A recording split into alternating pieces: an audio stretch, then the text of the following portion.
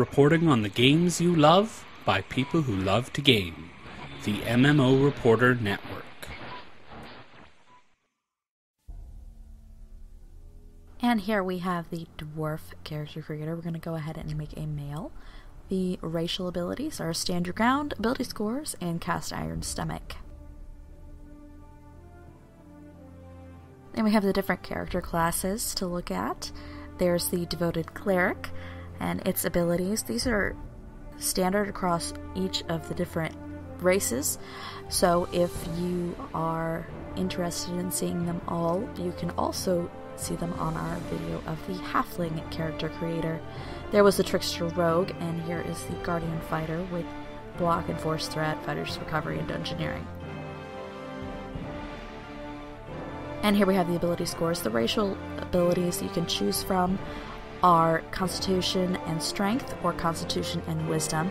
We're going to go ahead and choose Strength since we're making a fighter. Now, here are the appearance presets. They all kind of look the same to me as far as the general shape and temperament, I guess you could say. They're all kind of the same sort of, well, it's a dwarf. I don't know how else to put it. I'm not sure why the icons are smaller in some of the windows for some reason, but that's the way that it was in our client. Here for the head shape, there's a lot of choices here, but they all kind of look the same. Maybe subtly they change. They will turn off the beard so it's a lot easier to see. They all just kind of look, I don't know, they seem the same to me. You know, or just a different variation on obvious dwarf, which I guess is probably a great thing considering you're making a dwarf. Oh yeah, scary one.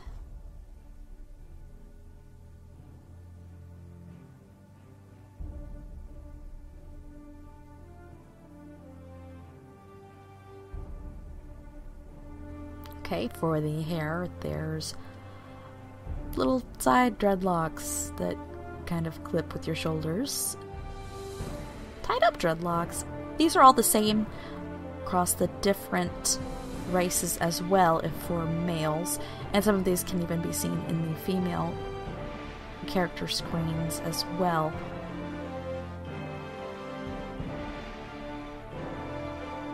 Nice little ponytail there. There not really anything exciting here, but it's definitely a lot of variety. They also have this weird, like, half comb-over thing, which I'm guessing has to be something special. And of course, the wild, super spiky hair, which I kind of like. But we'll go ahead and choose something that's a bit more standard. The coloring is pretty decent. Quite a few different choices there. For the eyes, you have almost all of these choices on all of the different races. For a tiefling, however, you only get the option of glow rather than natural, blind, or hurt.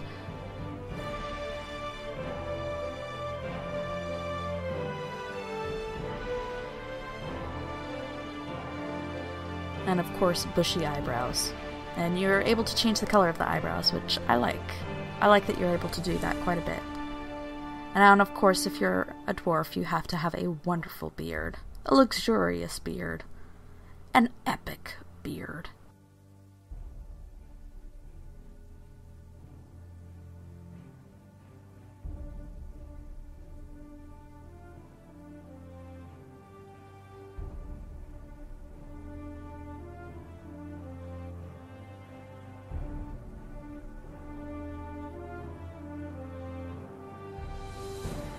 And of course the lovely mutton chops there.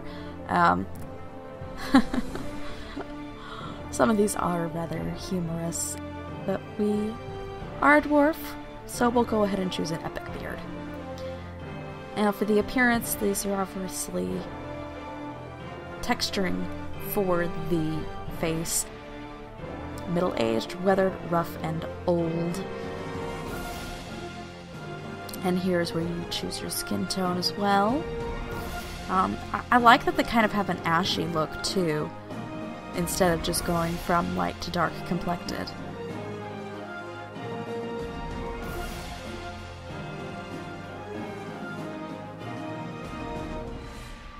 And we'll go ahead and go with something that's a little bit darker. No horns, obviously, for a dwarf. That's only available on the tiefling. And for that in particular, you only get two choices. It's one that goes straight back, or one that kind of curls up towards the front. Not terribly exciting. For the tattoos, they're the same across male, female, and all races. So you're not going to see a whole lot of variation there. They all are rather interesting and certainly add a lot to the character.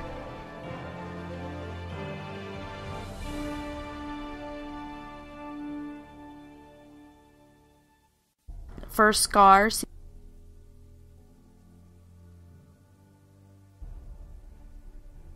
these are also the same across all of the races and sexes. So we'll just pick one and move right along. Face scaling, there's the head size, head width. And these sliders are all extremely versatile, and there's tons of play between the different keys.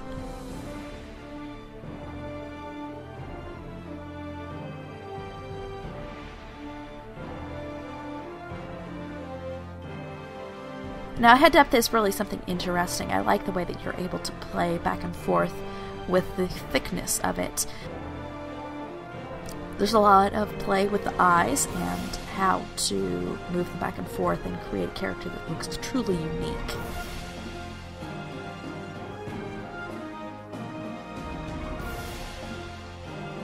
Now, with this particular hairstyle, it seems like we're not getting much clipping with the brow width, but in others it is very obvious.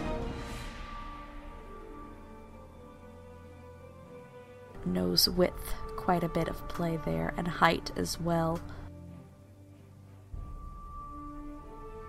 But of course, what is a dwarf without a wonderfully large nose? It adds personality and character, and it makes them lovely.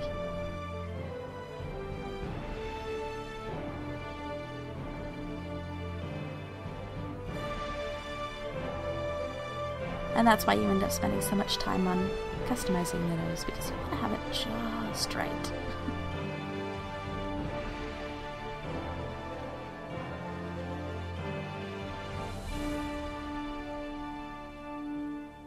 Nostril height is certainly a slider that I would not expect to see in other character creators.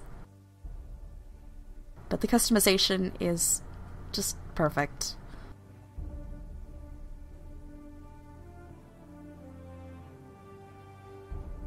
Moving on to the mouth, which is a bit hidden by that epic beard, but you certainly get an idea of where it's placed.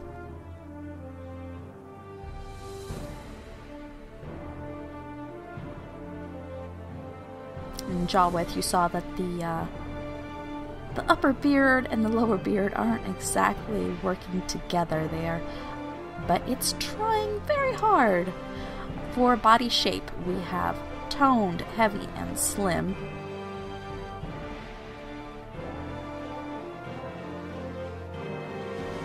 So you get to see a little bit of profile and front view, so you get a better idea. Now for body scaling, you have even more sliders to choose from here. There's the shoulder width, chest width.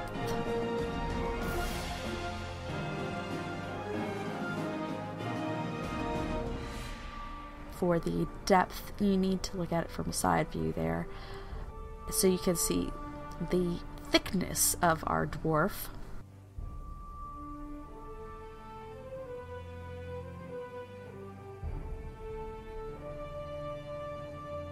And there we go. At waist depth, you'll certainly be able to see if he loves his ale quite a bit or just a little.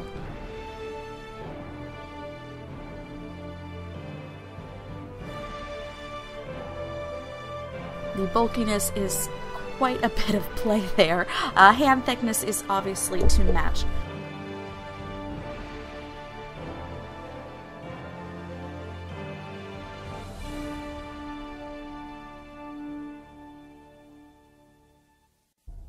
It is important to note that your leg length is the only way to adjust your character's height, aside from neck length.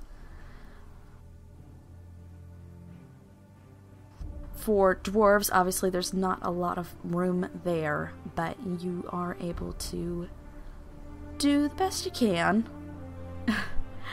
And there we have our completed dwarf.